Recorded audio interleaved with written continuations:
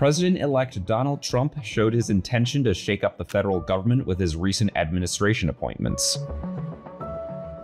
Elon Musk and Vivek Ramaswamy have been selected to head a new department on government efficiency, and Pete Hegseth was tapped to serve as defense secretary. Hegseth is an Army Reserve combat veteran who deployed to Iraq and Afghanistan. He is also the Fox & Friends weekend co-host. Pete has spent his entire life as a warrior for the troops and for the country. Pete is tough, smart, and a true believer in America first, Donald Trump said in a statement.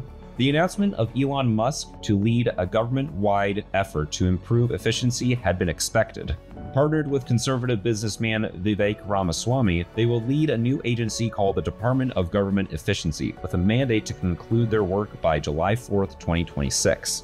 Donald Trump said Elon Musk and Vivek Ramaswamy will pave the way for my administration to dismantle government bureaucracy, slash excess regulations, cut wasteful expenditures, and restructure federal agencies, essential to the Save America movement. In another key post, South Dakota Governor Kristi Noem has been named to the head of Department of Homeland Security.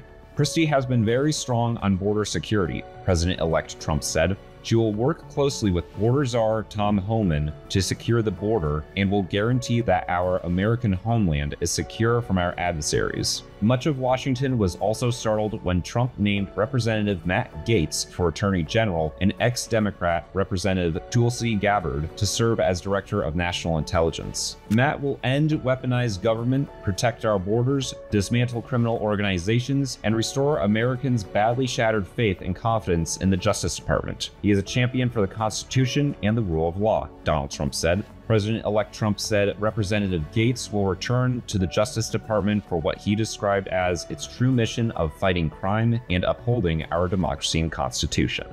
To read more, visit WashingtonTimes.com.